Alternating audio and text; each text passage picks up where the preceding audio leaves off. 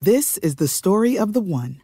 As head of maintenance at a concert hall, he knows the show must always go on. That's why he works behind the scenes, ensuring every light is working, the HVAC is humming, and his facility shines. With Grainger's supplies and solutions for every challenge he faces, plus 24/7 customer support, his venue never misses a beat.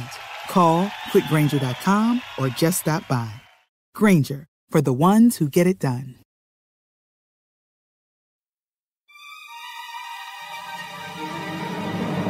So, as we have mentioned on the show before, we write a little header of each scene, and then we all put our jokes in, right? And we'll usually write the first sentence of a scene or a piece of writing, right? If it's like 44 AD. A little dialogue or something. Yeah. Marsh, who got to the notes first this week, decided to introduce this scene with the heading Breathless Recriminations. I need a fucking dictionary to get into my notes for this podcast. That is an excellent description of how this scene started. God-Awful Movies.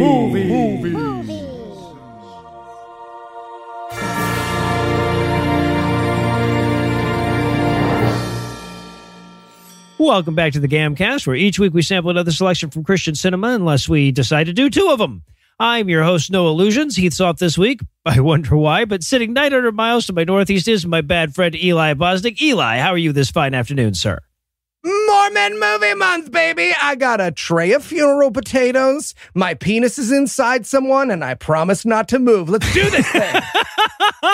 So, yeah, it's a bit of a weird mid-month start. It's just that, like, hey, we're like gonna be in Salt Lake City. How could it Had not to sync it up with the live right. show. So, and also joining us, of course, is perennial guest masochist, co-host of Skeptics with a K, and COVID doer Michael Marshall. Marsh, welcome back. Oh, hey guys, lovely to be here. I know nothing about Mormons, so my penis isn't anywhere, and I have no potatoes anywhere near me. I didn't get the memo about needing potatoes, but I'll see if I can sort that out in the break. I hope your penis is somewhere. I hope your penis exists. What did we say about phasing your penis out of his existence when you're on the show, Marsh? Every time. So tell us, Marsh, what will we be breaking down today first? So we watched Nephi and the Brass Plates. It's the first episode in the animated Book of Mormon series about the time that Nephi and his surprisingly diverse family fled Jerusalem so quickly that they forgot to pack something that belonged to somebody else. Yes. And Eli, how bad was this movie? Well, if you love Disney classics like The Prince of Egypt, but your holy book is as well written in comparison to the Bible, and you would like the two animated films to match in quality, you will love this movie. It's Richard Rich throwing one to the church folks at home, everybody. Yeah.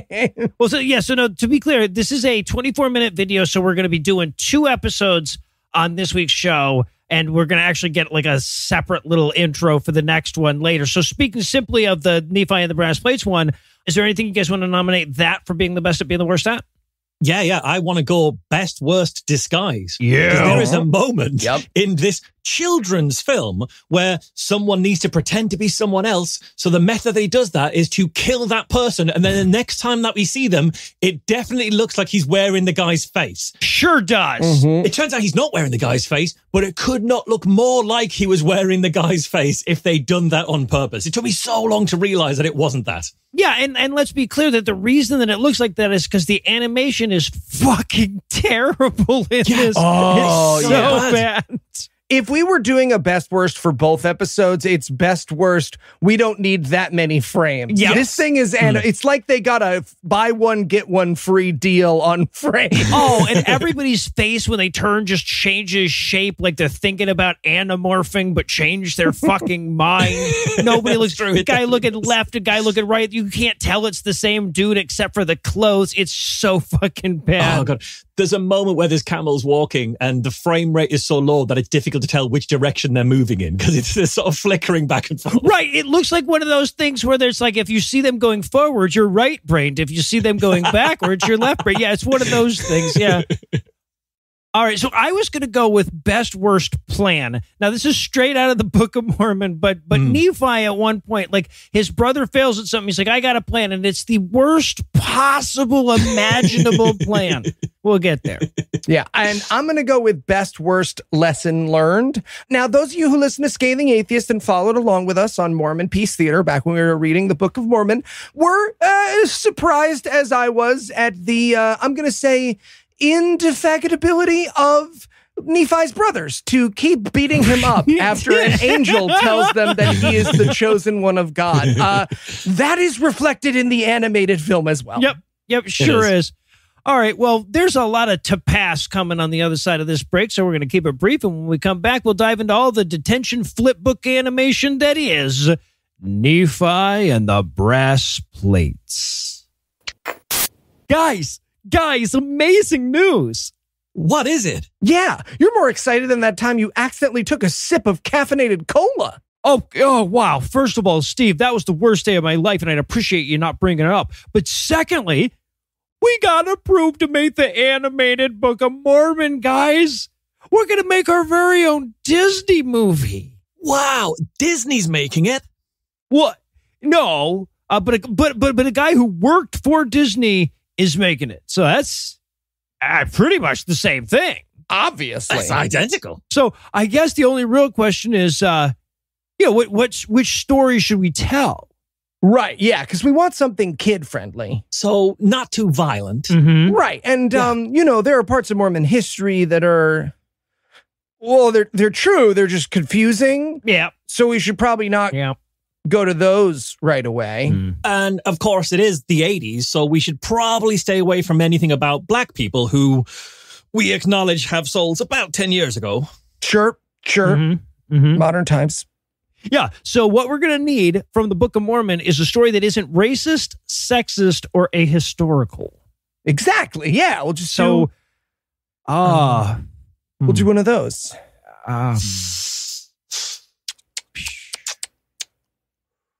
You guys just want to go in chronological order instead? Yeah, that's probably best. Sorry, did you say 10 years ago we said that? 10 years ago, yes, 10. I don't think it's been that long. It's not great. And we're back for the breakdown, and we're going to open up on Jerusalem circa 600 BCE. Hell yeah. The narrator goes, my name is Nephi. I wrote in my notes, he read at gunpoint. Jesus Christ. Yeah, they might have gotten Richard Rich for the animation, but they did not get the voice talent. I think even the animation, that's phoning it in, because throughout this is the first time I noticed that the animator really does struggle with where fingernails go. Yep. At some point, it's like about an inch away from the end of the finger. It's somewhere in the finger reach is fine. Yeah, second knuckle or so. Yeah. Exactly. So we open on Lehi, and he sure is worried about Jerusalem's future. He's like, God, what are you going to do to Jerusalem? And he, like a fire tornado hallucination appears to him and burns Jerusalem. He's like, I'm burning motherfucking down is what I'm going to do. Yeah, just silently, which is a bit of a weird thing to just like silently do the threat. Like this fire whirlwind god is either only communicating in mime, or it's the equivalent of like just cocking doing the gun thing with your hand and pointing right, at yes. someone. Or the thumb across the throat thing. Yeah, exactly. So Lehi goes in to warn all the wicked Jerusalemites, and they don't want to hear any of his repent bullshit, right? And to be fair to him, he has amassed a crowd of 14 people and a horse, which, is not that bad. I've given talks to smaller audiences than that. I'd have been happy with the 14, without the horse, but the 14. Yeah, well, if you had a horse in there, it would have been it for a weird skeptics in the pub, yes. Yeah, and I was going to say, with a horse there, then you have an audience that's been on the same amount of ivermectin as some of your audiences. Yeah, there you go. So, right. Works out for everybody. I do like, and I don't know why they kept this in, the first heckle after he's like talking is, throw him off, which I thought was pretty fucking funny. I'm just going to throw that out there. Who are they heckling that to? He stood by himself on a large podium. Who are they heckling that to? You throw him off, man. Yeah. Come on. So somebody's going to fucking do it. Oh, I really wanted the horse to heckle next as well. I really wanted the horse. Take his apple. Yes. Okay. So, and also, this is where we first start the tradition in this film of lazy animators drawing tiny crowds. Oh, right? yeah. Because it's supposed to be a bunch of people, but like Marsh is being very generous at 14. And then when they actually start heckling, we just zoom in on 2 or 3 of them once they have to actually do shit. Right? Oh, yeah, yeah. You know, when you were a kid and you would draw yourself in front of like a big audience or in a stadium full of admiring fans, maybe that's just me. Yeah, it's you. And you would start drawing the faces into your big stadium and or theater, and then by the end you would just draw a bunch of circles and be like, those are people, they're people. There's people over here too. Yeah. Oh, wait until we get the city in the second one. Yeah. Oh, God, yeah. So, okay. So that night, Lehi gets a dream message from God as well. Put a pin in that. We're going to have a whole fucking video about that in a minute. Right? Oh, I really wanted the dream message to also be from like a silent fire tornado, and he's having to like interpret what it's doing now. It's like, I don't get it. I don't get it. 4 words. First words. word, 3 Yeah, syllables. Yeah. So yeah, but so all we see is him waking up and going, wow, that was an awesome looking dream vision. Thanks, God. They don't even show us the dream. I was so angry that they didn't show us the dream. Later, now that I know, we will see the dream, and I'm angry that they did show us the dream. Yeah, right, so, like, yeah. they're in the sweet spot at the moment. Yes, no pleasing a motherfucker when your source material is the Book of Mormon. Right. Yeah, so, but Lehi goes and wakes Nephi up. Now, Nephi is dressed in a headband and wrist cuffs and like a Tarzan onesie. He's dressed like an extra in the He-Man cartoon. Yes. Yeah. He's dressed like Kevin Sorbo's Hercules. There you go. The entire time. Yeah. Yes. In his sleep. In his sleep. Yeah. He wakes up with his wrist cuffs and his headband on. Which would be less weird if everyone else in the movie wasn't dressed entirely differently. Right. Yeah, exactly. So yeah, but Dad tells Nephi, hey, we all have to leave town tonight or the townspeople will kill me. I just heard from God's fire NATO, right? So then we cut to Nephi's evil brothers desperately loading the camel and complaining about how they have to do all of this work. And I wasn't totally clear who was part of the family here, because these are a very diverse looking bunch of people. There's not a lot of commonality amongst them. They don't look like either the father or the mother. So all I can assume is that, like, essentially Lehi sold his oats pretty broadly back in the day, and this is kind of the after of that. But we don't know that yet. So I've just got Guy being a whiny little shit I didn't know was his brother. Yeah, so, but that's what you have to understand, Marsh. Is that what does he have to understand, Noah? Is that those two brothers are the source of all of the darker skinned races in the world. And Nephi and his other brother are the source of the light skinned races. Does the animator understand that? Because in the crowd we saw before, there were several people much darker skin than those guys. You're right, yeah. So, okay, so then we cut to the mom and the little sister. Enjoy the little sister for this scene. We will never see. No, sorry, she's in the next scene, and then she disappears from the universe. Yes, because this is where they're like leaving in the middle of the night, like the Von Trapp family. Because I really wanted them to like push the camel to the edge of the town, but they get stopped by the baddies when they try to stop the camel's engine. Right. Yeah, so, but as they're leaving, Mom looks at her ostentatious jewel-encrusted golden cup and thinks, it's the simple things I'll miss once we're gone. She gives a goodbye hug to her jeweled cup, and I wrote in my notes, she really is Jewish. Also, this is where I noticed for the first time that the closed captioning on this video has a scripture option. Fuck yeah, it does. Yeah, if you click on scripture, it'll tell you in the closed captions where in the Book of Mormon we are minute to minute in the video so you can follow along. Oh, and I just realized, because I saw that option, I turned that option on. I thought, well, this is fucking stupid. And I turned it back on to like regular subtitles. But I also noticed there was a Spanish scripture option. And I didn't think to click it. But like, knowing that it's just where you are in the book, right? How is the Spanish going to be different? Yeah, that's because it's just the name, which is like Nephi. So they're not going to translate that. Exactly. 11, 12. They used the same numerals as us, yeah. Just me doing the senior pets voice. Yeah, of course. Just occasionally some of them got like an upside down exclamation mark to begin with. Question mark. All right. So, okay. So then we set out on our camel train. Yeah, and they're an 8 camel family. You know, someone's doing well for themselves there. Yeah, they're a jewel-encrusted cup kind of family. Yeah, and they gave these camels, I'm gonna say, a quarter of the frames they need to be quote unquote animated. It looks like a child without manual dexterity playing with a flip book. That is just like it looks like it reminds me animation wise of like video games in the 80s, right? Where they're like, okay, you got 3 fucking frames. What are you gonna do with them? Yes, just like blunk, blunk, blunk, blunk, blunk, blunk as the camels move. Yeah, right. Yeah. So they're walking along on their camels. The Bad brothers, Layman and Lemuel, sure do hate Dad and his stupid holy visions. Oh, sorry. We also get the daughter complaining, though. Like, are we there yet? Daughter moment, too. Yeah. Told you she'd be back. Yep. I wasn't sure because I've not read the Book of Mormon. I was thinking, are they going to like camel all the way to Utah? Is that what their plan is here? It's not. But for a moment, I thought it was. No, Marsh. They take submarines. No, they don't take other people took submarines earlier. They're going to build a boat by looking at what other boats look like really hard. Yeah, no, that's true. It is stupider than what I thought. That's right. That motherfucker was tight like a dish. Like unto a dish. Yeah. I don't want to piss off the Latter-day lesbians again. So, all right. Nephi's little brother is a total ass-kiss. We learned that on this trip. Nephi and his little brother, they trust Dad in his visions, but Lemuel and Layman don't. And after we establish this, we get this just insanely long, nauseous pan of the desert. 20 seconds. I rewound and checked. They end the scene with a 20-second pan over a still of the desert. It's not even an animated desert. There's nothing moving. It's still. This is a 24-minute movie. So that pan is like more than 1% of the runtime. It's amazing how much they had to pad time in their animation to get to 24 minutes.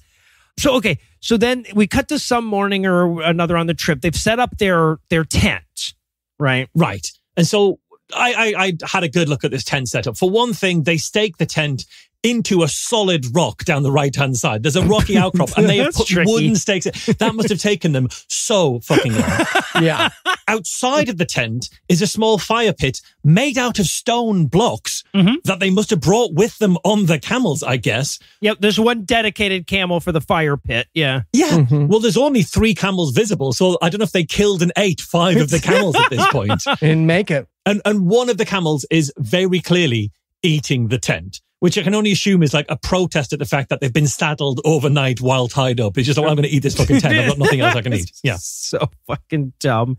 Yeah, but this is where Lehi remembers that they actually should have grabbed the brass plates before they left Jerusalem. They need those because otherwise when they get to the promised land, they won't have a Bible. I guess the brass plates have the Bible inscribed on them. Right. They didn't think to transfer that onto a parchment so it'd be like a bit easier to move around and stuff. Sure didn't. Although they don't have to worry about moving stuff around because the tent they're in, and this was blowing my fucking mind, this tent is so fucking lavish. They left on 8 camels. This tent has 2 or 3 different rugs on the floor and hung on the walls. They've got cushions. They've got an entire treasure chest in the tent. This is like when Nicola packs for a trip. Like, you didn't see our room at the pajama party, but there was a treasure chest there. I saw Nicola's treasure. Yeah, there was a treasure chest.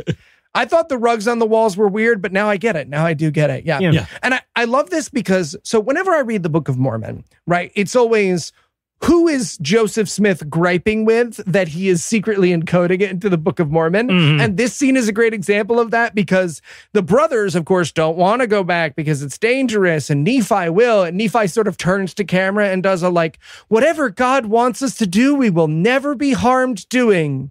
Also, stop arguing with Joseph and stop letting your fucking wife look at the pages, Martin. Also, like, just because the listeners need to get a sense of how bad the dialogue is in this, I actually transcribed that bit that you just did, Eli, word for word from the film, and it goes, I'll go and do the thing which the Lord has commanded, for I know the Lord gives no commandments to the children of men without preparing a way for us to do what he commands. Oh my God. Think of a synonym. Jesus Christ, give me one synonym. God is asking me to look in a thesaurus real quick. Yeah. So, and they're like, the brass plates, it'll be impossible to get those. Laban has them. And they're like, Laman? And they're like, no, Laban. That's a different character. And they're like, Lehi? He's like, no, Laban. And he's like, Limhi? He's like, that's a different guy. Leahona? He's like, no, those are things. A thing, yeah. Yeah, right. So, but they have to go back and get the brass plates from Laban. And of course, Laman and Lemuel hate their dad and think that's a stupid idea. Yeah. Oh, God. And this is where we see like they're starting the journey back and the camels look so annoyed that they have to go back. It looks like they're sort of 5 minutes into the car journey and then someone realizes they've left their sunglasses at home. And it's like, no, it's fine. It's only 5 minutes. We can turn back around. It's not a problem. We can go back and get them. It's that for brass plates and camels. It's different for blue-eyed people, Marsh. It's different. Yeah. And I loved that they kept the Blackstone thing from the Book of Mormon because it's just such a useless thing for the plot of the book. And they kept it in the animated movie. Yeah. Well, right. So they got to get 24 minutes somehow. So they're all drawing lots to see who's going to go and get the brass plates from Laban. But right before they draw lots, they all have this conversation where Laban and Lemuel are like, well, I'm not fucking going. And Nephi's like, well, I'd be happy to go because obviously God will make it easy for us to do since he asked us to do it. I'm like, then why the fuck are you drawing lots? Yeah. Right? But they draw lots. Laban gets the black stone. And of course, as we know in the Book of Mormon, black is bad. So he has to do it. Foreshadowing. Yeah, right. Literally shadowing. yeah, right. And Nephi's like, hey, I'll go. If you don't want to go, I'll go. And he's like, I'll be damned if you're going to let you go and get all the glory and everything. I'll go and do it. Oh, God, it's so ridiculous. Whiny Laman is annoyed both at having to go and at the prospect of not being able to go. It's just everything is pissing him off. Yeah. He's just standing at the door. You're opening a screen door for him. Do you want to go in or out? Yes. In or out? Interrupting Marsh's recording. Yeah, right. You gotta listen to the patron extras. Yeah, right. No, So we cut to Laban trying to sweet talk Laban out of the plates, right? He's like, hey, why don't you give me the brass plates? We cut to Laban and he's just this, the 80s cartoon debaucherous guy, except instead of a giant turkey leg, he's eating an apple the whole time. An apple, yeah. I mean, it's an apple the size of his head, but still, because they've done it as like this, like ostentatious, over the top kind of like wealth. He's so rich, he's got literally strings of gems just draped off every surface, like that. The lights have got gems draped off them. That's quite confusing because he's also got like a bowl of fruit in front of him, and it makes it look like the grapes are also gems. It's that confusing, right? He's got a treasure chest in the room, just open with everything pouring out, but to make him look extra greedy, he's eating an apple, which is not what you'd associate with greed. All loud and gross. Yeah. Yeah. I want to talk about the failure to animate this apple, right? Because it starts strong. Like it really looks like an apple. And then he takes a bite and it turns into ball with a white circle in it for the rest of the scene. Well, as I'm looking at it, I'm like, well, wouldn't that normally be something like a big turkey leg or something like that? And I guarantee that the animator was like, I don't know how to draw a turkey. I can't do that. That would seem really complicated because there's a bone and meat, and I just... Yeah, I was surprised that no one in the scene kept pointing out, like, I'm sorry, is your apple phasing in and out of existence? It seems like it might be... Also, the fucking facial expressions that everybody's doing here, it felt like this animator wanted to make sure that he had a short reel that had all the facial expressions in it, right? So fucking weird. But ultimately, though, Laban says, no, I'm not giving you the brass plate. There's a great moment where Laban's like, so let me borrow the plates of brass. And he's like, why'd you say borrow all weird like that? Why'd you just say it normal? You said it weird. Yeah. But he says no. He's like, you can't go. So Laban goes back and he tells everybody about his failure. Yes, they have another sad meeting at the rocks, and the animation is so bad that rather than sitting on a rock, it just looks like one of them is squatting in front of the rock, like he's about to do a shit in front of the rock. Right. Yeah. But Lemuel's like, well, if Laban can't do it, nobody can. We should give up. And Nephi's like, I'll do it. So then we cut to them at their house. They're gathering up all of the riches that they left behind when they moved in the middle of the night. They've got so much gold. There's so much stuff in this house. Like, how rich were these fuckers the entire time? Mm-hmm. And to begin with, I didn't recognize that it was their house. I wasn't paying full attention when they were in their house earlier. Oh, so you just had them robbing some motherfuckers. They just looted somewhere. It's like, well, we can't get the brass plates, but let's just loot these fuckers on the way out. Yeah. So yeah, but at one point Lemuel picks up that jewel-encrusted cup from earlier, mom's favorite jewel-encrusted cup. And he's like, oh, I'm not giving them this. And he's like, no, you give them everything. Because apparently they're gathering up all the gold so that they can buy the brass plates from Laban. Right? So, and this is, we're getting into my best worst. This is Nephi's plan. So they gather everything up in 4 giant bags of gold. They go to take it to Laban, and Laban's like, no, this isn't enough. Well, also, like, to be fair, he's not exactly lacking in the stuff made from gold department. Nope. Everything in this room is made of gold. His wooden table is somehow made of gold. That's how much gold this guy has. Yeah, right. Yeah, and he's like, well, also, like, you guys left town because I was going to kill you, and now you've just brought me all of your riches. Like, I'm just going to keep them. And they're like, fuck, this was a bad plan. So, so he's like, he calls for the guards. They all grab their gold and run, and he yells, guards, guards, right? Like you do. And then we don't see any guards. And my theory was like, no, it's just Laban's crazy. He has no guards. He's just, everybody somehow like believed him. He just yells that sometimes. My theory was that the animators were like, look, we're not going to do a whole bunch of fucking guards, okay? It'll take forever.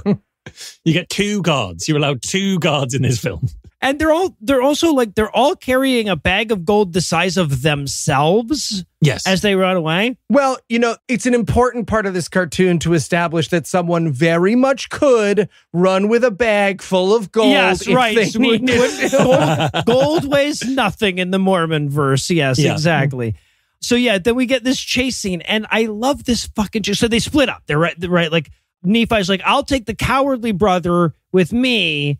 You 2 go to the city gate and make sure they keep it open until we get there. Oh, and I love the splitting up. I love splitting up because they're like, we'd better split up. But first, let's stand here in the middle of the town square while we bottom out the admin on who goes with who to where. Right. So, yeah, so they can't have these characters running and talking at the same time. The animators can only do so much here. So they go to run. We follow Nephi and Lemuel. Nephi drops his gold. Right, his bag of gold, and he's like, Lemuel, drop your gold. You'll never get away while carrying so much heavy stuff. And I'm like, he's after your gold. Laban is. Yeah. If you just left the gold, he wouldn't chase you. No, he would not. Yeah, absolutely. So this is so fucking dumb. But Lemuel would be damned. He's not going to drop his gold. He doesn't want to be poor, right? But as they're running away, one of the guards throws a knife, and it kind of tears open Lemuel's bag. And he starts dribbling out gold like a trail of breadcrumbs. Yes, and Lemuel goes, I think I'm getting stronger. I wrote in my notes, why would that be your guess? Yes. It's a very small moment, but the first time we see the guards, the first thing we see is their shadow appearing. But the shadow is way too long and thin. And I really wanted them, like, when they finally get there, to be like a massively tall, really thin guard. Yeah, Slender Man is one of the Jerusalem guards. Yeah, That's what he did. All of the guards stood on top of each other's shoulders in one guard's uniform, like they're trying to get into a cinema. So then we cut to the other brothers, Layman and Sam. And they've made it to the world's squeakiest city gate, right? With a wooden wheel. Do wooden wheels squeak particularly? I thought that's a very metal on metal kind of noise. Now, I want to point out, this is not in the Book of Mormon. So I don't know what they thought this... Did they think this was comedy? Because the guard with the wooden wheel is operating the gate kind of like a Zelda game, right? Where you're stepping on a switch and the thing happens, stepping off the switch and it stops, stepping on the switch and it happens, stepping on. And so they're basically feeding gold into him like some kind of weird meter. Yes, right. Like a vending machine. They hand him this gold dish and they're like, hey, keep the gate open. He's like, this has bought you 1 minute. 1 minute. And so now every minute they have to give him another gold item out of their bag to keep the gate open. Yeah, it's 1 large golden plate per minute, which I think is still cheaper than New York parking rates, but still it's 100%, 100%. Yeah, but they don't just give him the whole bag. They keep going like, oh shit, he's lowering the gate again. Yeah. Yes, right. Here's one more thing. Yeah, again, right.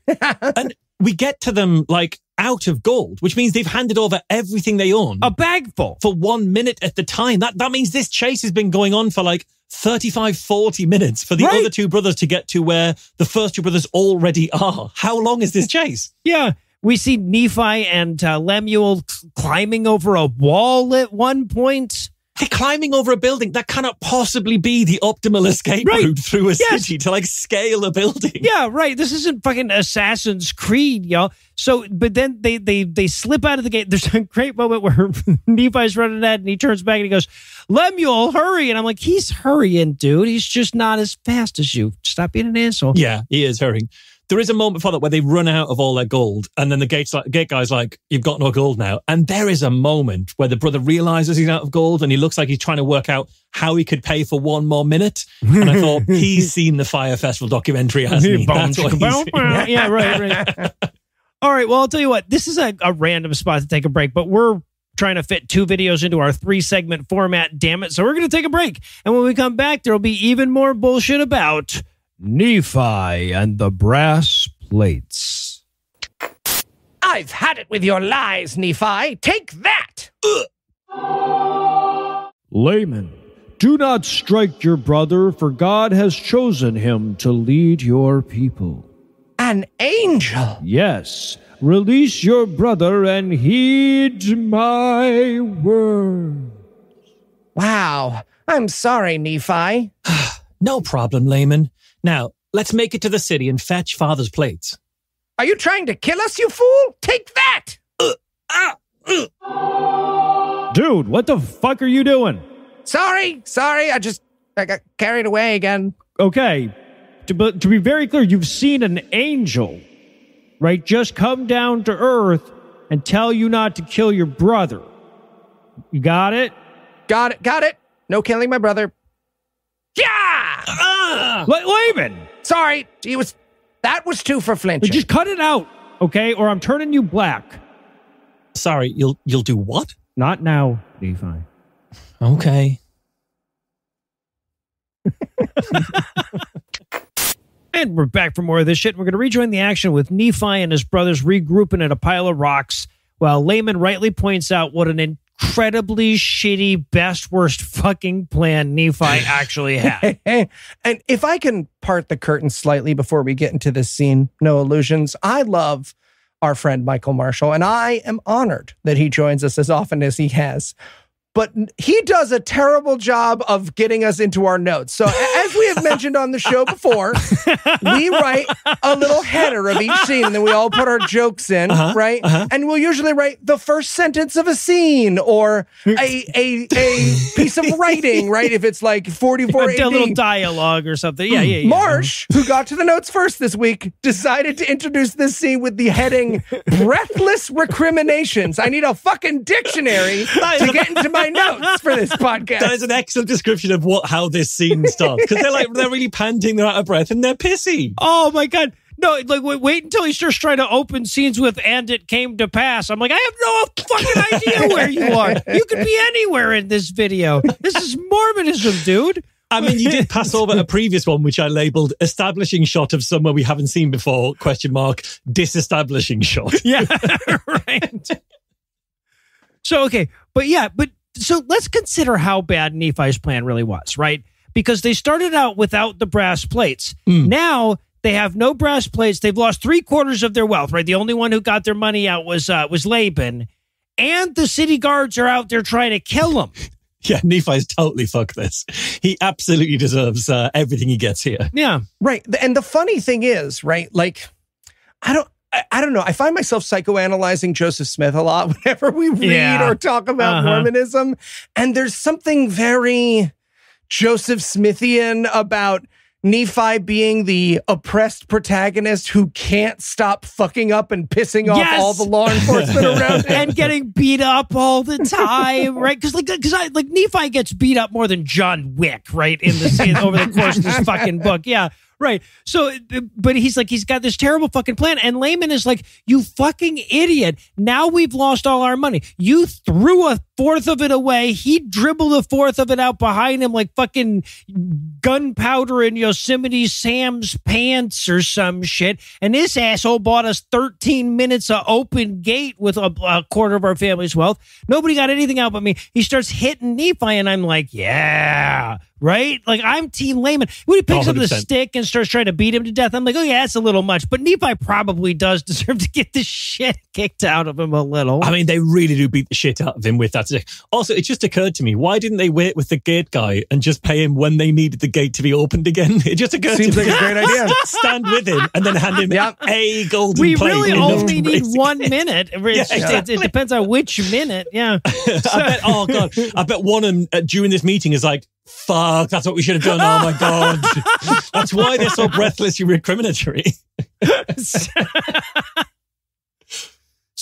But they're beating the shit out of Nephi, and all of a sudden this angel appears out of nowhere, and he goes, you got to stop beating him up. Actually, he's in charge now, and he's just doing his best here, okay? Yes. The angel is being played by Kenny Rogers as well, I think, at this point. Clearly. Again, back to the praise, because I do like to compliment Sandwich. Marsh, you fucking nailed it. This angel looks exactly like Kenny Rogers. 100%. And even sounds like him. The guy doing the voice clearly is going for Kenny Rogers. Yeah. Yeah. So the angel's like, stop beating him up. And then he waves his hand and he makes all of his bruises, quote unquote, go away. Yeah, they rub out all the cross-hatching on his arms. Yeah. Yeah, exactly. Yeah. And then the angel disappears. It's like, all right, Nephi's in charge now. Bye. and Lemuel is like, I don't know about that pale, glowy bastard. I don't know about the you're in charge thing. I stopped hitting you with the stick because we had company, but I'm not just going to let you be in charge. Yeah, Laman's like, I don't know about all this. I'll play along for now. But the angel tells him, go back to Jerusalem. God will, I don't remember the exact phrasing, but God will like deliver Laban to you or whatever. Yes, yeah. So they get back to the Jerusalem gate. Laman and Lemuel are like, we're not going in. Fuck it. This technically counts. We are over the city line. We did what the angels wanted. The Heath Enright school of following God's commandments. Right. Let's wait for God to deliver him like the angel said. I think you'll find I am in the township of Jerusalem right now. So Laban's like, I've gone far enough. Nephi's like, I'll go. Sam's like, I'm an ass-kiss. I'll go with you. He's like, no, I want to do this alone. Yeah, because he said like, oh, the Lord will protect me. And I really wanted to like walk into Jerusalem and then immediately get killed. Like one step into Jerusalem, bang, instant death. Yeah. So then we cut to Laban. Laban is very drunk. He's drunkenly walking out of a bar now. He's drinking out of that cup. He stole the cup, I guess, of the that the mom liked so much. Yeah, he's full on Marsh on the last night of QED right now. Drinking his favorite magenta-colored wine. It's definitely magenta-colored. At one point, it's like dribbling from his mouth like he just went down on Grimmers. That's how magenta this stuff is. So he's wandering around expositing. He's like, I'm drunk and I am sure helpless right now. I won the movie, I bet. He appears to have made up a thievery-based drinking song about the evening's events, which can I say? Impressive. Yeah, right. He still got it. So he passes out in the street. And then we cut to Nephi sneaking in past the sleeping gate guard. He comes across Laban, drunk and passed out in a ditch somewhere. Mm. And the Kenny Rogers angel appears and says, just murder him. Yeah, murder him. Just grab his sword and chop his fucking head off. It is the cartoon angel on the shoulder moment, except there is no devil because the angel's like, fucking kill that guy. Yes. And I wrote like, oh, is this going to be like a lesson that angel Kenny Rogers is teaching? Yeah. It's like, he didn't expect him to kill him. It's like, is the lesson going to be, you got to know when to slay him, know when to save him? You got to know when to leave him. Know when to leave him. Phenomenal.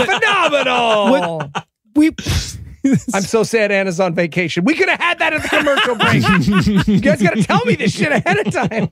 But again, you want to psychoanalyze Joseph Smith. How about this shit, right? Because he comes across the guy passed out and the angel's like, grab his sword and kill him. And Nephi's like, are you sure that? Because that's like so cowardly and grossly inappropriate for the crime of refusing to sell us his shit.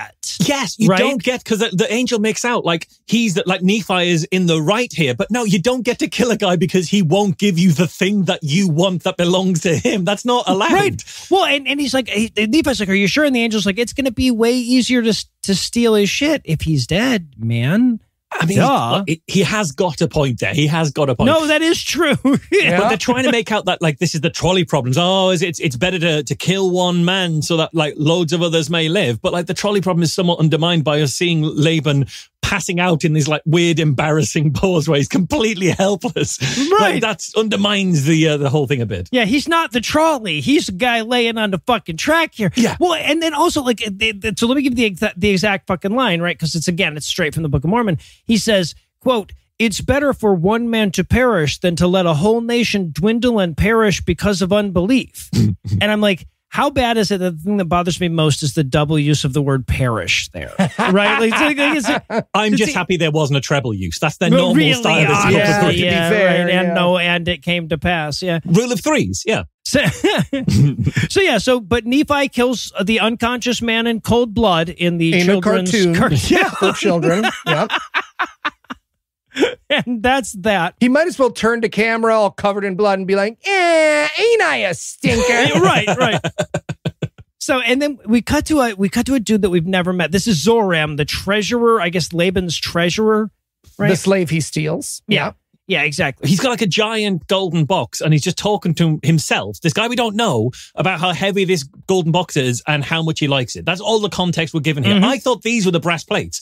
They're not the brass plates. They look identical to the brass plates, but like this leaves us nothing to work with here. Yeah. Can I say something from my heart? Zoram is the only character in this movie who is wearing a yarmulke. We're in Jerusalem, so presumably a lot of people would be wearing a yarmulke. You would think. But the only character they've chosen to wear a yarmulke is the one whose job it is to count the gold. Yes. Yeah. Wow. Feels a little on the literal nose, if you know what I'm saying. Yeah, a little bit. Yeah. He is quite like wisecracky as well. He's got like a wisecracky kind of Hollywood Jew kind of thing going on as well, like Hollywood Jewish character. Yep. Oh, silence from Eli, like I've just said something really offensive. I'm actually canceling you on Twitter as we speak right now. Eli's like, I can't imagine a wisecracking Jew. I don't even know what that would even look like. What? There's nothing wise about my cracking. You know this most of all, Marsh. But then, so there's a knock on this guy's door. Zoram goes check it out, and it's Nephi, but he's dressed in Laban's clothes. And I wrote in my notes, and wearing the Juggernaut's mask. Perfect metaphor, Yes. no illusions. That is exactly what he is wearing. Which at least it's that and not fucking Laban's face, which is what I thought. I thought initially he's cut off his face but couldn't get the mouth right and just left the mouth off. Have you tried taping another man's lips to your lips, Marsh? Because it is hard. I've tried it, and it is difficult. No, Let it me is tell tricky. you. It's good because they don't move right. So if it's not Laban's face, this guy is in brown face, or at least 3/4 of him is in brown face, and a quarter is still just him. Right. He's just in a cowl of brown face. It's so fucking weird. And the guy's like, oh, it must be Laban because he's wearing Laban's cloak. Right? It's this Bugs Bunny level fucking disguise of stupidity or whatever. He comes in and he's like, and he starts doing his Laban voice, right? He's like, I demand the brass. He sounds like a little kid trying to sound like an adult on the phone, right? Yeah. I demand the brass plates. That's not how Laban talks. No, it's it not. isn't. He didn't have a particularly deep voice, but this guy's doing fucking Christian Bale's Batman or something. And this is where we discover that the Juggernaut mask that he's wearing was supposed to just be shadow from the cloak over his face. Right. But these animators are so fucking bad that it looks like a Juggernaut mask. Well, you know what had to happen, right? They must have tried to brown out his face in shadow, and they were like, ooh, guys, we're actually kind of going to need that look for a couple episodes later. So, But the thing is, I've put the picture in the notes here. The brown of the shadow is lighter than the brown of the cloak. So that somehow the shadow is lighter than the thing that's obscuring. Yes, yeah. Other than it's it's very confusing, yeah. But we get that. He's like, I want the brass plates. And Zoram's like, well, you're wearing the correct cloak, so you must be entitled to all these treasures. Let me grab those for you. Feels like a lazy RPG. You know, one of those RPGs where you just like have to be holding the one object to walk through the right door. Yeah, right, It feels yeah. like that, the religious text. Right. So and then he gets the brass plates and he's like, Zoram, come with me. And we have no fucking idea why. We will never have any fucking idea why. But they leave the city together.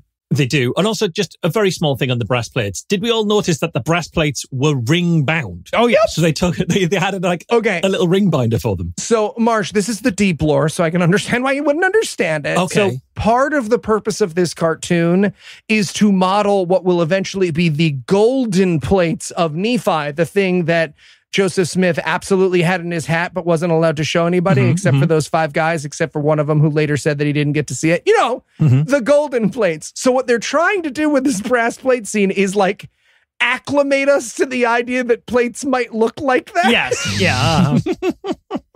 So they leave the city and the brothers see him coming and he's like, oh, look at the cloak that can only be Laban, run. Right. And he's like, no, guys, it's not Laban, I'm Nephi. And then Zoram, who's going with him, is like, oh, fuck. Are you wearing his face like a juggernaut cowl? Right. And so Zoram tries to run up. Nephi tackles the shit out of him. It's so funny. It's real good. And all the brothers gather around and they're like, murder him. Why don't you kill him? Why don't you just kill him? That'd be the easiest thing to do, would be to murder him. And Nephi says, hey, why don't you come with us, Zoram, and be our servant instead of Laban's? And he's like, that's a great idea. I'll do that of my own free will.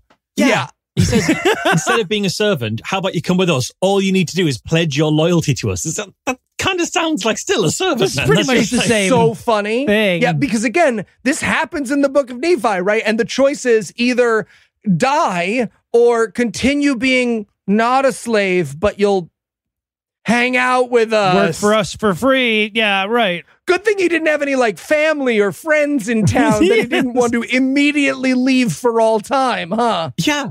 Because like in Jerusalem, he's not a slave anymore. You've killed his owner, his master. I presume if he's Laban's slave, Laban's dead. So this guy could just like go and be free, I guess. Mm-hmm. He's got access to all the gold. You would think. Mm. So, okay. So, but then we cut back to mom and dad at camp.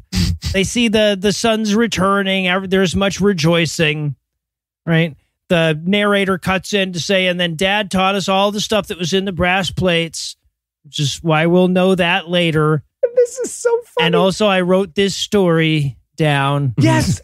And this is where he writes down the thing into the gold plates, which one feels like you're kind of one-upping God by making your plates gold and his plates brass. Oh, yeah. Interesting. But also, it's just super funny because I had forgotten about the weird double plates confusion that's in the Book of Nephi. And it makes it even dumber to watch it in cartoon form where it's like, oh, okay, we're learning out of the brass plates. I guess I'll write my story, which includes those plates into the gold plates.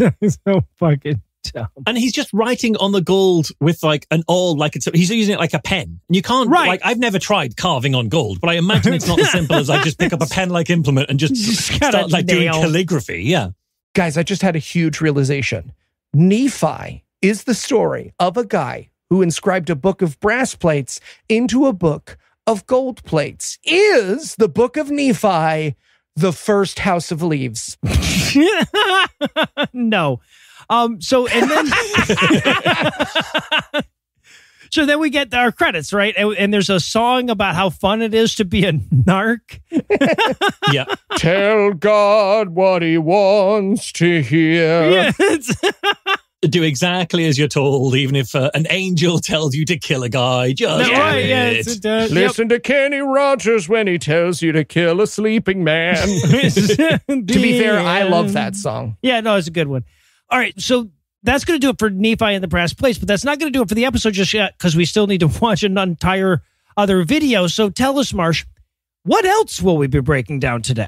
So we also watched the animated Book of Mormon, The Tree of Life, which is episode, I want to say 11, some asterisk, it's hard to tell, of the series. Like, if this is episode 11, I don't know what happened in the intervening 9, but the plot has become that time Dad had a dream about a magic handrail, and that's what we're going to watch. Right. If I recall correctly, he dreams during that last video. Right. That makes sense. Yeah. They're swooshing their doodly-doos hard here in the animated Book of Mormon. Let me tell you. Right away. And Eli, how bad was this swoosh doodly-doo?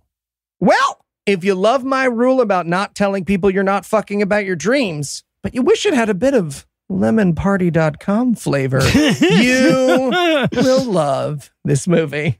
All right, so is there anything you guys want to nominate this one for being the best at and the worst at? Yeah. Can I go best, worst? Failure to realize an innuendo, because all the way through the 22-ish minutes of this, there's a lot of talk about holding on to rods, putting your hand on the rod, don't take your hand off the rod. Make sure you really work that rod with the hand. Don't forget to do the little ball thing at the end of the rod. Make sure you pay plenty of attention to that as well. It's a very rod-based episode. Yep. Did they not know that that's also innuendo? Oh, we've had a little fun with that one in the past, yeah. I'm gonna go with the best worst. Yeah, there's definitely a good one. I will point it out when it comes. And mine's just a little one, but it bothered me so much watching it in animated form. Best worst, except this guy. This guy doesn't get punished for some reason in the metaphor. Why would Aaron not get punished? It makes no fucking sense. Yes, thank you. So we're going to open this one up on a big title card that tells us we're going to be watching an animated version of a fake dream that a fictional person recounted in a record that doesn't exist. So strap the fuck in for this. We're all the doodly-doos this week, everybody. Yes. Yeah, and there's something about this because it opens with like a title card, which kind of is like a disclaimer, and it says we've created this animated story of his dream without giving an interpretation of certain symbols. I've not read the Book of Mormon. What are they missing out? Is this like with the Disney bit where they like put up a screen to warn about all of the racism, but like the opposite of that, where they warn you that some of this wasn't racist? Right. They're warning us about the unsubtleness of the metaphor. Yes. And I love that they're like, you'll have to read the Book of Mormon if you want to know what it means. And it's like, really the most obvious metaphor ever, which you're going to further animate at the end because you don't trust us to get it. Yeah. Right. You'll have to read it. And I'm like, look, if reading the Book of Mormon makes your thing make more sense, you have fucked up in ways that we have never even dreamed of, right? Yeah. Da Vinci Code ain't got nothing on the animated Book of Mormon. Right. So we get our opening line. The voiceover comes over and says, "Behold, I have dreamed a dream." And I'm like, yeah, it's the kind of writing that we expect out of Joseph Smith. Yeah. I wrote in my notes, no, I have a dream, this movie. Yeah, right. He says he dreamed that he came across this tree and it had on it the whitest fruit that you'd ever seen. It was a fucking mayonnaise sandwich with bad rhythm complaining about affirmative action levels of white, right? Hey, guys, I'm about to animate the fruit for our thing that represents salvation. Should I make it look exactly like a ball sack? Yes, like a ball sack and an ass at the same time. 100% a ball sack. Okay, I'll just make ball sack. I'll make a series of ball sacks hanging off a tree, and everyone will rub their face against them in this children's cartoon. Yes, a lot of ball sacks, and then those people will take nibbles. And they rub their face and they just like pop one in the mouth. Yeah, just gently. Just take a nice big lick out of them. Yeah. Well, and also he goes, it's the whitest thing that's ever been whited. And it's like, it's not as white as his beard. Like on screen, we're looking at it and we're like, well, it's kind of like a mother of pearl. Yeah, it's like an off-white. Yeah. But he saw this white fruit, and so he ate it, because why the fuck not eat a random fruit that you've never seen before? What could go wrong?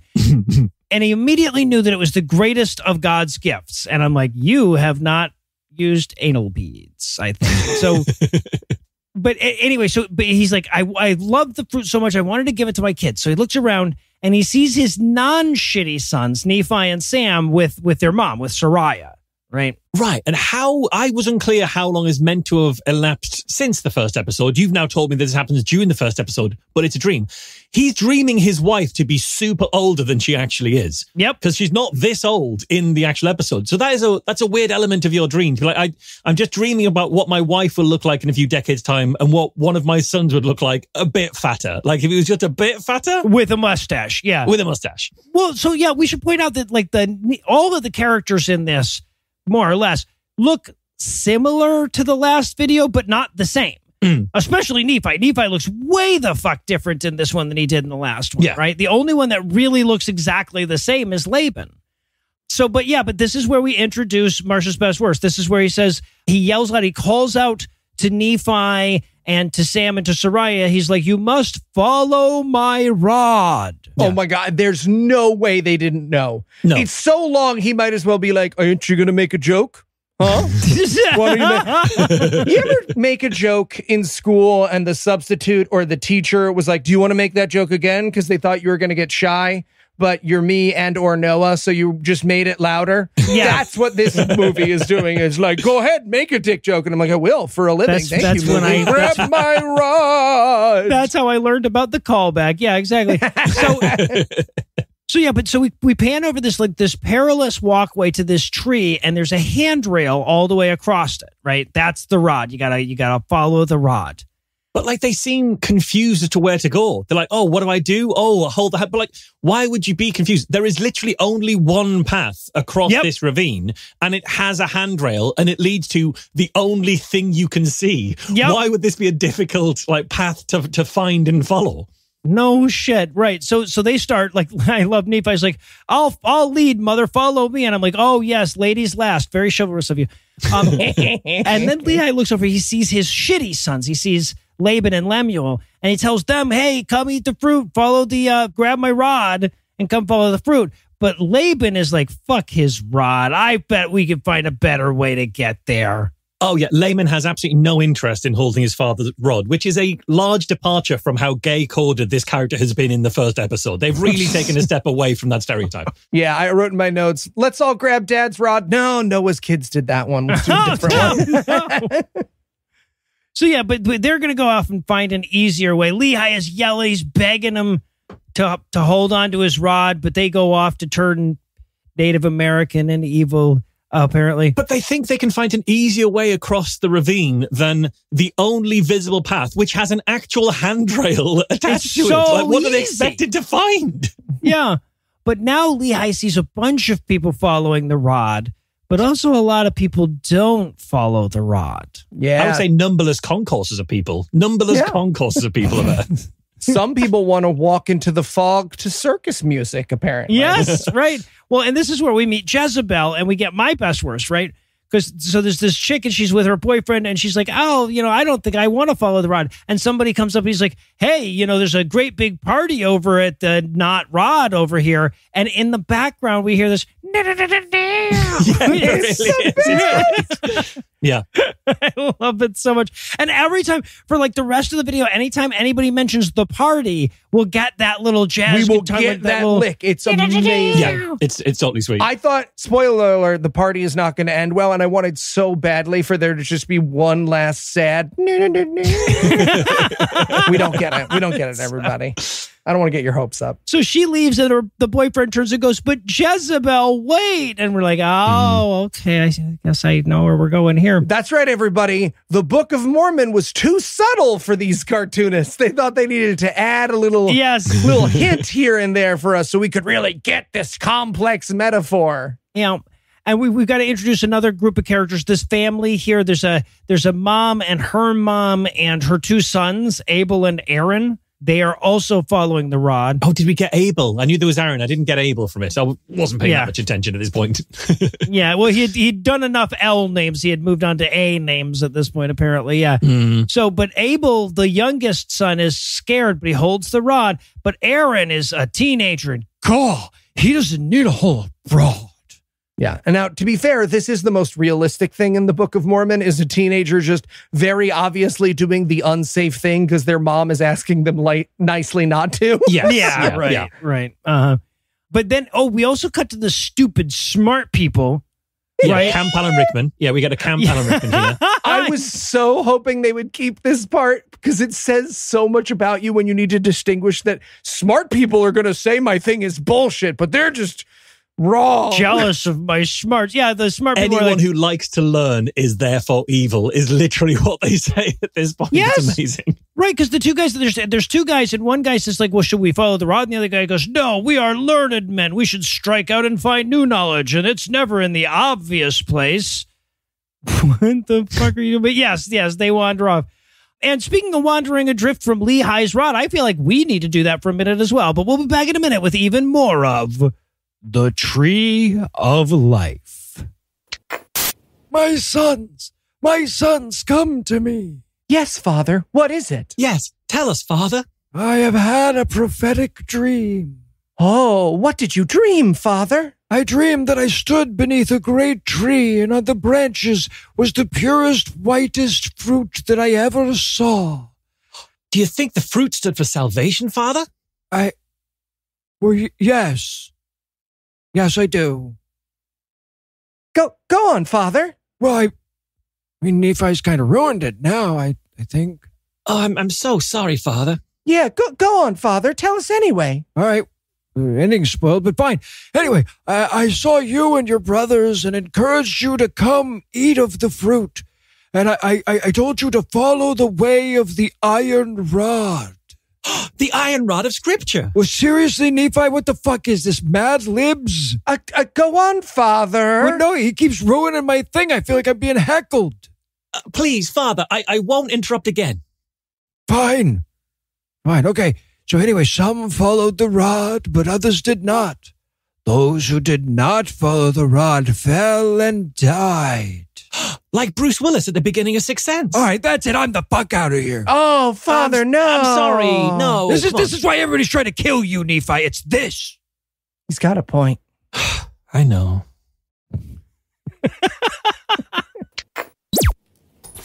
And we're back for still more of this shit. We're going to rejoin the action with Nephi, Sam, and Sariah making all the way to the root of Lehi's rod. Okay, guys, I just realized we are making a podcast about a movie, about a story, about a dream inside a book. Are we the first House of Leaves? Much better. Also, I have to point this out. Like, what the hell ever happened to the daughter? Yeah. Right? You remember the daughter? There was a daughter, and now we don't talk about the daughter anymore. I don't... Well, because I thought this was so much later, because this was like episode 11. I didn't realize it was happening at the same time. I assumed something happened to the daughter, and we don't talk about it anymore in those 9 episodes. When Lemuel or Samuel got fat, something else all happened to the daughter. But no, if this was his dream, oh my God, that means the dad is just dreaming about a world in which he doesn't have a daughter, and that's his paradise. I guess, yeah, exactly. and he's like, hey guys, I'm glad you made it all the way to the end of the rod. Check out my white ass fruit, right? So everybody, it was a white ass fruit, actually, is probably the better. Yeah. So everybody eats some testicle fruit. Oh God, and enjoys it quite a bit. And way too, like Nephi eats that fruit way too sensually. Like Nephi is tracing the alphabet on that fruit. But then it came to pass, and we haven't mentioned this yet, but the words "it came to pass" have already appeared like 4 fucking times in this part of the video. Yes. Marsh is annotating our notes at this point with "it came to pass" number 4. Yes. Yeah. And then I wrote "fuck me" a mid-scene, "it came to pass." I'm going to have to stop labeling these transitions with "it came to pass." Yeah, right. Yeah, exactly. So, but then it came to pass that there rose a great mist of darkness. But they were already in a mist. Yes. It said, there arose a mist of darkness, yea, even an exceeding great mist. But wasn't the whole point that it was already misty? This is a mist on a mist. That's why you needed the rod. Yeah. You don't put a mist on a mist. Like, how could they see the new mist with all the old mist getting in the way of it? Yeah, exactly. And I wrote a bunch of notes while I was watching this movie. Like, it's so funny that the animators made Lehi's dream even dumber and even more complicated. No, this is accurate to the Book of Mormon. Yeah. I was misremembering how stupid this metaphor was. Yep. So we cut back to the learned guys from earlier, and they're lost, and they sure do regret not following Lehi's rod now. Yeah. We're done with those characters. Yeah, and at some point, someone suggested to Joseph Smith, well, okay, what about all the people who seem like they're having a really good time not listening to a very obvious con man from upstate New York? Mm. Which means it's time to introduce the giant city, baby! Yeah. Just then, Lehi notices a gargantuan, iridescent city, a large parking lot away from the tree that he's been standing under this whole time.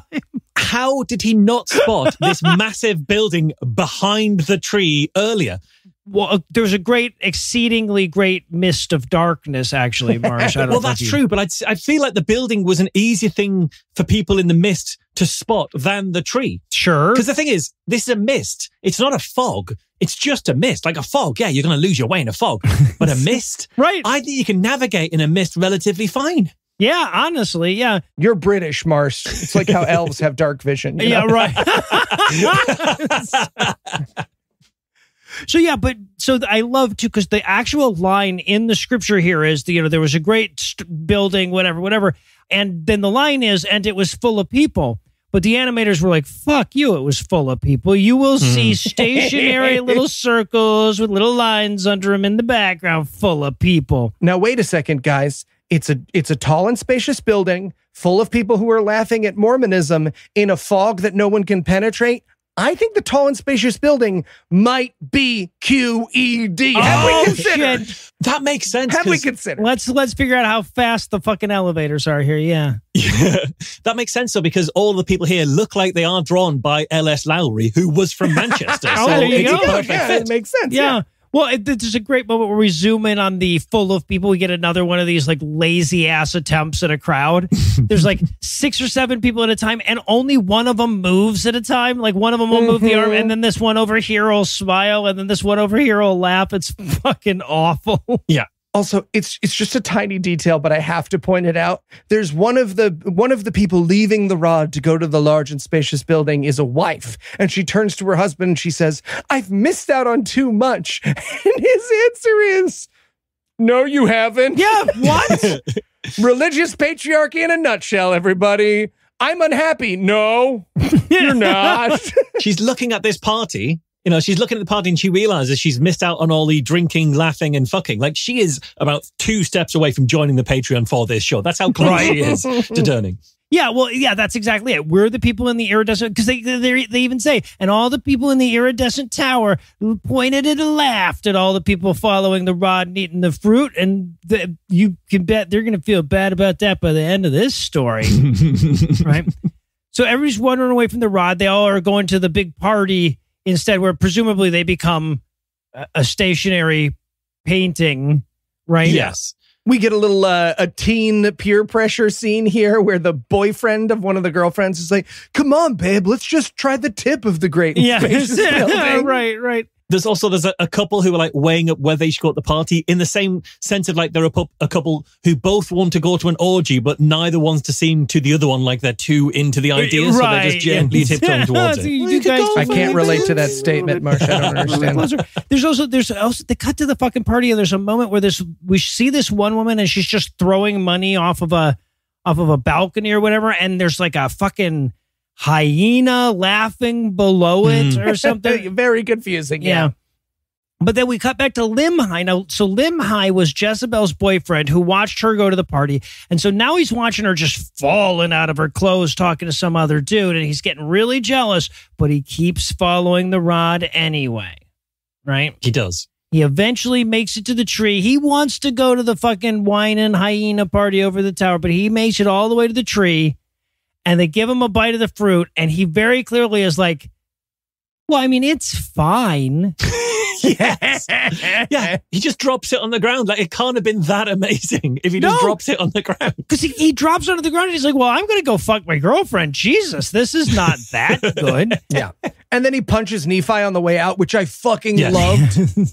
It's worth getting to the end of the rod just so you can punch Nephi. See, now that's a fruit I'm going to travel for. There you go. Come, bull chick Nephi. So Limhi goes, he runs off into the darkness. Meanwhile, Aaron, the teenage boy that was like turning gaw into a verb earlier, right? He's going his way further and further from the rod. Now, we should point out, because like we saw this entire rod at the very beginning when Nephi first saw it, he was like, and Lehi was saying, hey, follow the rod. We panned all the way up it. It's 150 meters or so. Yes. Yeah. Right. It's like, I have no idea why it's taken people so long. Well, sometimes when you're working the rod, sometimes it does take a while. It depends on what's going on with Lehi at the time. Well, especially if that rod's 150 meters long, I guess. And it's been worked by a lot of people. He just needs a moment. No, and then that's there'll be true. more fruit in a moment. Yeah. Maybe if Jezebel was still there. Also, this is where there's like wind and stuff. And so people start being blown off the rod by the wind. It's like, well, if the wind blows people away from the rod, that's not on them. You can't blame people for weather. You can't do that. Well, yeah, because it wasn't windy when Nephi got up. This isn't fair. Yeah. So, but then we see Limhi, the Jezebel's boyfriend, fall into this ravine, and then a great shit river explodes around them. Yeah, who put the filthy, they call it like the filthy water fountain. It's not a water fountain, it's a fucking waterfall. But who put that right next to the tree of life in the first place? That's a bad place for your shit river to be. Well, I mean, I'm wondering if, because like everybody up there has nothing to eat but fruit, maybe that's the source of the shit river, right? That's what it, honestly, you feed me nothing but pears that represent white patriarchy for a day, and you are getting a shit river. Oh, yes. You're getting one. Yeah. I mean, feed you anything for a day, we're getting that's shit true. river. That's also true. That's fair. A shit river. It's fair. So, but Aaron falls into the shit river too, the teenage boy. There's a weird moment where some character we haven't met falls, but his buddy catches him, and they have this tearful, I can't pull you up, I'm so sorry moment. But we've never met these characters, and it goes on for so long. And we don't care about them. No. And it's not in the book. Like, none of this weird drama is in the book. So I don't know why the animators were like, we need a cliffhanger moment. I guess, yeah. Although seeing all these people complaining about a river full of shit did make me feel nostalgic for Britain. It made me feel like, oh, God, now I feel it. There it is, yes. So, I thought it was going to make you nostalgic for Paris, but, you know. right. So, but Aaron, we follow him along. He finds a fucking corn kernel in the shit river or whatever. He climbs up it. Another guy tries to climb up and push him off, but he fights it and presumably murders the guy. Or I think he kills this guy. Yeah. Which is wild because there's plenty of room on that rock for two people. This is like a Titanic door situation. You can just be. Yeah, I was going to say Rose is just comes and clings to the other end. They both have to get off now. No, but that's the thing though. It's not even a matter of the door of the Titanic, unless, of course, there was just another boat just on the other side of the door, right? Because he climbs up and then he just steps over onto a big, large area where he's got room to lay down, and it's so fucking dumb. But now he's gonna climb. He's gonna try to climb back up, but he can't make it. He's like apologizing to God for letting go of the rod now. And can I say, what is this part of the metaphor, right? What is the rock in the middle of the Dookie River in the metaphor of the Is it the refractory period after you jerk off where you feel bad? So, yeah, but Aaron realizes he can't climb up by himself. He just can't make it. So he's going to give up. He lets go. And just then Nephi catches him. And we pan up and there's this whole fucking bucket brigade of people like going all the way back to the rod, down the ravine, holding onto each other's hands. Like, remember the barrel of monkeys? Yes. It's like that. Exactly. Yeah. And that is not in the Book of Mormon, by the way. No, it's so stupid. In case you're wondering, the one part where someone who makes a mistake still is redeemable, that's not from the Book of Mormon. That's the bullshit Richard Rich wanted to put in there. No, that kid died in the shit river in the fucking book. Exactly. Yeah, right. Yeah. There are 10 people who formed a human chain to rescue this one guy, presumably letting like a dozen other people fall off the rod and die in the process. Obviously. Just for this one guy. Not worth it. Yep. Game theory. Clearly. Yeah, but Mom sure is relieved to see him. And then we cut back over to the party, right? Everybody's still laughing at Lehi. Even Layman and Lemuel are over there at the hyena party now, and Lehi is very sad about that. But just then, there's a great earthquake, and the city is falling apart. Now, that's right, great and spacious building. Yeah, motherfuckers. Now, as you can imagine, the animators of this film really went all out for the city falling. There's like 9 animation. There's like 9 frames of animation for this city falling apart. It's so cheap and shitty. We see Jezebel, I guess, get what's coming to her.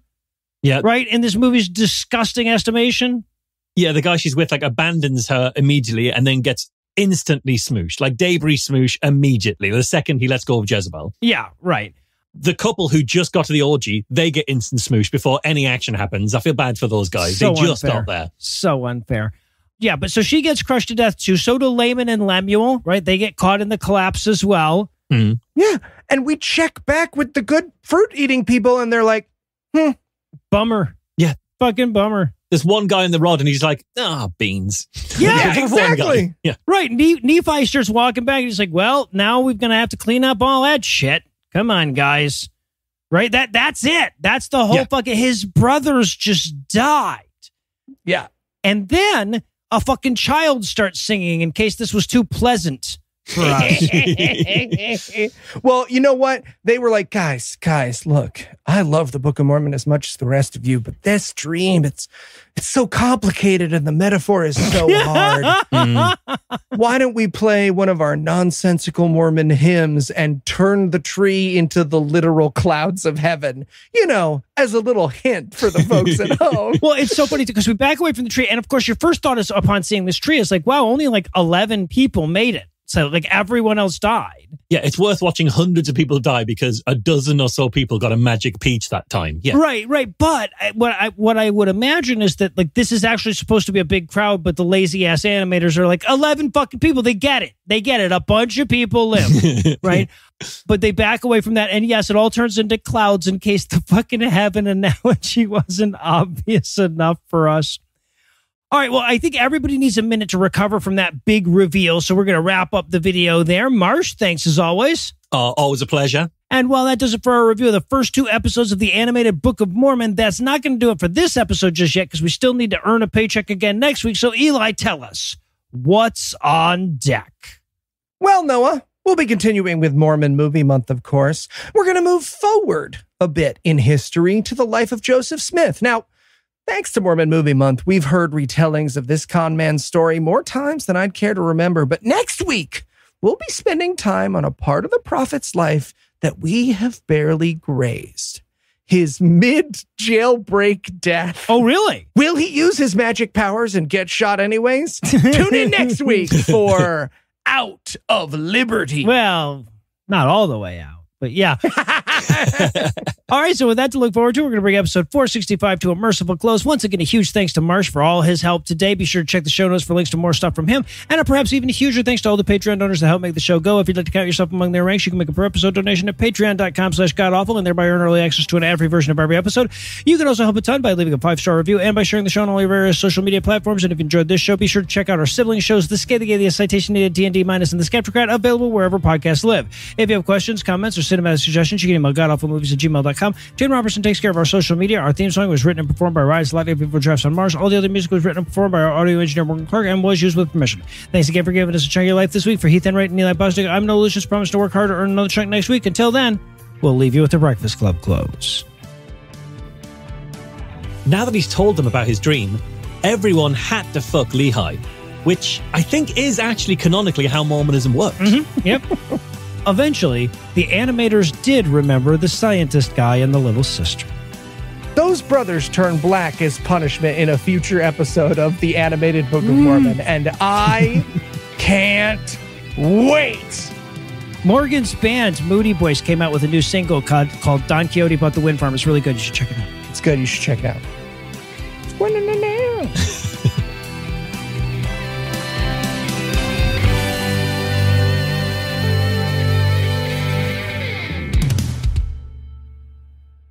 So we watched... Your cat hated that joke, Mark. Can you hear the cat? Can you hear her? Yes. Oh, yes. Yeah, the brass band that she's playing in the background. Yeah, I noticed that. I was hoping it wasn't getting picked up because I didn't want to turn around and shout, would you shut up, Mildred? She's speaking slightly louder than you are. Mildred, what is going on?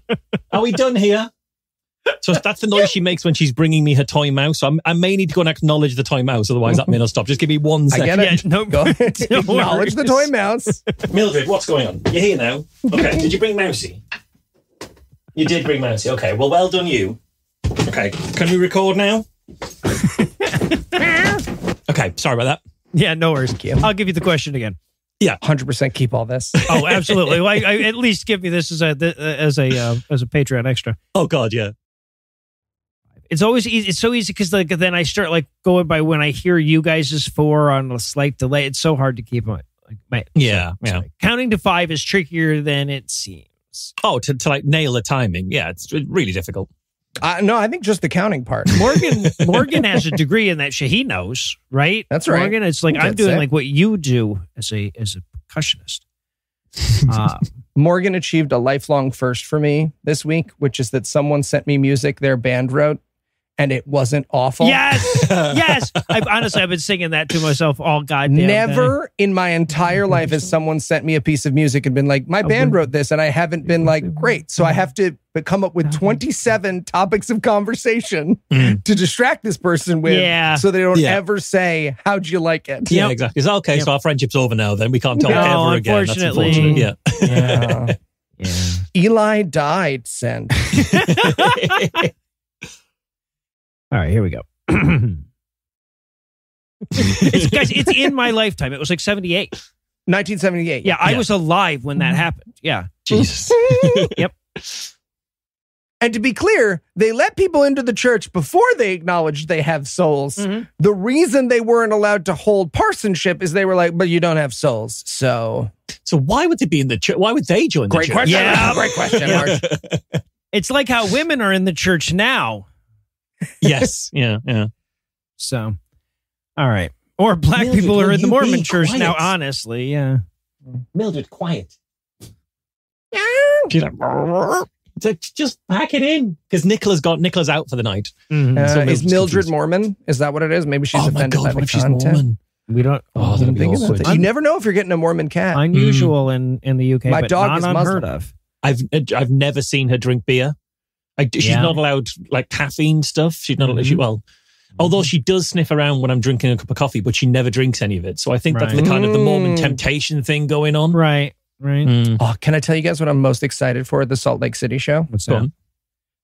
So Utah has a chain of drink restaurants that aren't like they make special non-caffeinated beverages, but they're just beverage restaurants, and they're as common as Starbucks in Utah, and everyone drinks at them, and they seem fucking awesome. I'm super excited. Oh, right on. Awesome. Nice. Also, they have the world's largest board game cafe. Yep. I'm going. Oh, really? Yep. I'll go there with you. Going there hard. All right. Interstitial 2. I'm going Wednesday. Oh, well, I won't go with you. Fun fact, Lucinda comes in yesterday and she goes, hey, turns out that we have stars. And I'm like, really? She's like, for the last 2 years. I'm like, really? So, gave me some rocket money. And not even close. I know, Marsh. I am aware. Hey, guys, what are you doing? I'm trying to jump through these hoops that my wireless company gave me. Yeah, there's a lot of them. Yeah, but when I make it through all of them, I get a free cell phone. Wow, really? No, I pay for it, but I can put it on my bill. And that lowers the costs of it? No. But I pay for it there. Right. Well, Eli, if you want to save money on your cell service, why not try Mint Mobile? What's Mint Mobile? I love a great deal as much as the next guy, but I'm not going to jump through hoops just to save a few bucks. It has to be easy, no BS. So when Mint Mobile said it was easy to get wireless for $15 a month with the purchase of a 3-month plan, I called on it. Turns out it really is easy to get wireless for $15 a month. The longest part of the process was the time I spent on hold waiting to break up with my old provider. I don't know, Noah. Will I still get the same speeds? And do I have to change my phone? Sure will, Marsh, and not at all, Eli. To get this new customer offer and your new 3-month premium wireless plan for just $15 a month, go to mintmobile.com/cam. That's mintmobile.com/cam. Cut your wireless bill to $15 a month at mintmobile.com/cam. $45 upfront payment required, equivalent to $15 a month. New customers on first 3-month plan only. Speed slower, above 40 gigabytes on unlimited plan, and additional taxes, fees, and restrictions apply. See Mint Mobile for details. All right, Noah. Thanks. Side note, what's with the big red marks on your chest and stomach? Oh, yeah. On the first run, we tried fiery hoops. I see. Did not go well. Well, I believe you. Okay, what about Ballman? Yeah, no, we can keep that. Keep it? Really? Hey, guys, what you doing? Oh, hey, Eli. Marsh is just helping me clean up my subscriptions. Being a sports fan can get awfully expensive. Yeah, there's apps for watching games, premium channels. It can all really add up. I bet. But guys, you don't have to do that stuff one by one. Why don't you just get Rocket Money? What's Rocket Money? Rocket Money is a personal finance app that finds and cancels your unwanted subscriptions, monitors your spending, and helps lower your bills so you can grow your savings. With Rocket Money, I have full control over my subscriptions and a clear view of my expenses. I can see all of my subscriptions in one place, and if I see something I don't want, Rocket Money can help me cancel it with a few taps. I love how the dashboard shows me this month's spending compared to last month, so I can clearly see my spending habits. Plus, they'll help me create a custom budget and keep my spending on track. Wow, Eli, that sounds great. It is, Marsh. Rocket Money will even try to negotiate lower bills for you by up to 20%. All you have to do is submit a picture of your bill, and Rocket Money takes care of the rest. They'll deal with customer service for you. Rocket Money has over 5 million users and has saved a total of $500 million in canceled subscriptions, saving members up to $740 a year when using all of the app's features. Amazing. Where do I sign up? Stop wasting money on things you don't use. Cancel your unwanted subscriptions by going to rocketmoney.com/awfulmovies. That's rocketmoney.com/awfulmovies. rocketmoney.com/awfulmovies. All right, Eli, thanks. So you subscribe to Ballman too, huh? Yeah, the soccer channel? No, mine. Yep. Yes. The soccer channel. Right. Mm-hmm. The preceding podcast was a production of Puzzle in a Thunderstorm, LLC, copyright 2024, all rights reserved.